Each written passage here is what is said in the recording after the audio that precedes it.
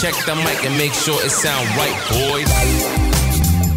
Good day, good morning, good afternoon, and good night to all our listeners. I'm Janelle, and welcome to the first episode of Drive Talks. To those who have not listened or viewed our trailer yet, let me tell you a quick background of what this podcast is all about and what you should expect in the future. This podcast is all about the conversations we have during a car ride with our friends, and also the thoughts and conversations we have when driving alone. So basically, it's anything under the sun, any issues or topics of interest that some listeners and viewers may be interested in, we will talk about it and tackle here in Drive Talks. Since this podcast will be mainly streamed here in the Philippines, there will be times that I'll be speaking in Tagalog to better articulate my views and opinions on a certain matter. And as more episodes roll out, I will try to bring in guests to join me on my podcast to talk about and share their experiences with the different topics and issues we will be discussing. So, without further ado, let's get down to our topic of this episode.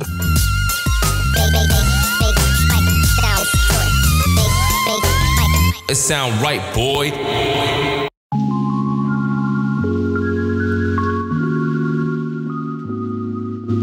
Have you ever scrolled through your social media accounts and saw on your newsfeed na may mga ilan sa'yo mga friends or acquaintances na kinakasal na may baby at may family na? Alam mo naman sa sarili mo na di ka na bumabata at minsan, hinahanapan ka ng nanay at tatay mo ng apo, tsaka atat na din maging ninang at ninang ang mga close friends mo. Well, ito ngayon ang topic natin for the first episode of our podcast.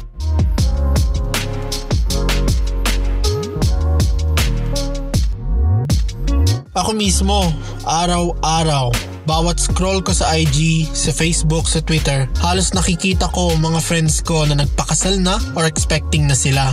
Meron pa nga na nakadalawa na eh. Most of the time, di naman ako bothered sa mga ganung bagay. Pero may time talaga na napapaisip ako na, time ko na ba talaga mag-start ng sariling pamilya? Minsan talaga, di natin maiiwasan na ma-pressure sa nakikita natin sa paligid, lalo na't di naman tayo bumabata. Kung single man kayo or in a relationship at maraming nagsasabi at nagtatanong sa inyo kung kailan kayo magpapakasal or kung kailan kayo magkakaanak, eto muna ang mga bagay na dapat isipin nyo bago kayo mag-commit at buksan ang next chapter ng buhay nyo. Firstly, you need to ask yourself, ready ka na ba talaga sa commitment?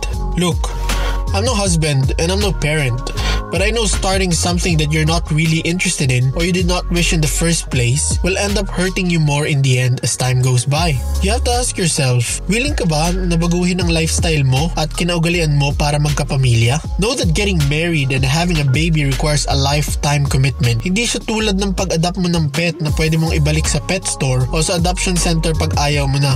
I think if you have issues or problems with commitment, it's much better na wag ka muna magpadala sa pressure ng pagpapakasal or pagkakaroon ng baby agad. Secondly, something to think about as well. Are you capable of providing a bright future for your child and family? This also can be rephrased as, are you financially ready?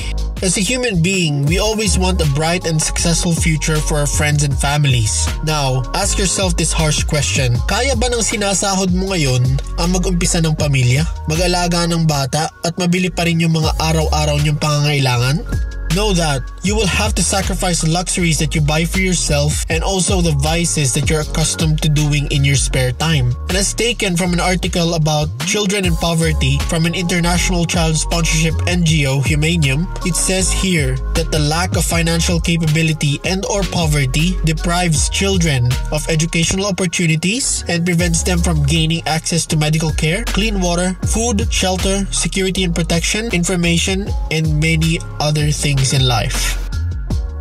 With those points being discussed, let's take a little break while we think about the seriousness of this matter and how some of these points may be useful before you make your next life-changing decision. Once we come back, we will have more discussions for you about this matter here on Drive Talks.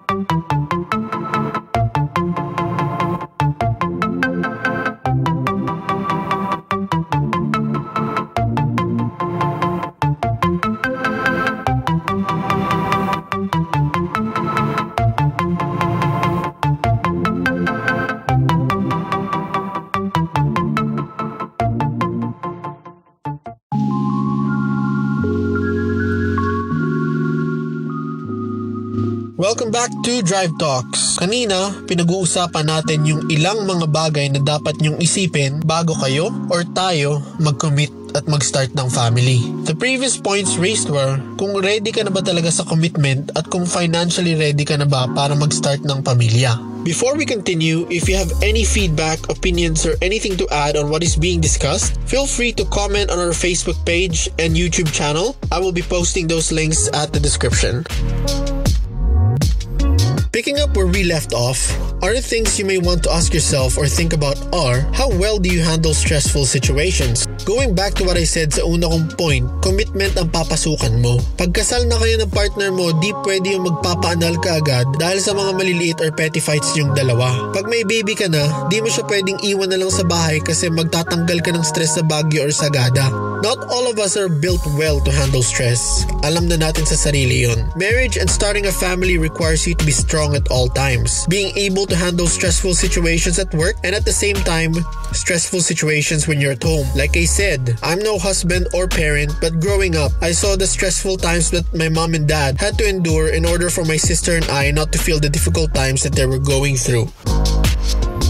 Last point to think about is, does it scare you thinking about getting married and having kids? Para sa akin, ito yung pinaka-importante na iniisip ko palagi pag nakakakita ako ng mga kaibigan ko na nagpapakasal or bumubuo na ng pamilya. Yes, we all have fears with regards to such a big and personal matter like this. Am I good enough? Do I think I'll be a good role model to my kids? Will I be able to provide the unconditional love that my kids and my wife deserves? Many people will say na nasa una lang ang takot, pero pag andyan na, makikita mo na wala ka dapat palang katakutan. I respectfully disagree with that. I believe that fear helps us make rational decisions in life. And with a life-changing decision like this, I believe one has to be rational in order to help with their decision-making process. Those, I believe, are the points that single or unmarried couples with no kids need to think about before entering into a lifelong commitment of marriage and family. Those points do not intend to offend, ridicule, or belittle any persons that did not have any plans at all on starting a family of their own, but are now doing quite well with regards to having a happy and healthy household. I'm glad that most of my friends with their own families are all happy and blessed with a wonderful household of their own. Here's to all of you, to the single gents and ladies and unmarried couples with no kids out there. Always remember, we will be blessed with a family too someday. Before I end this podcast, I would like to leave you all a message from what I came across preparing for this topic. Having somewhere to go is home, having someone to love is family, and having both is a blessing.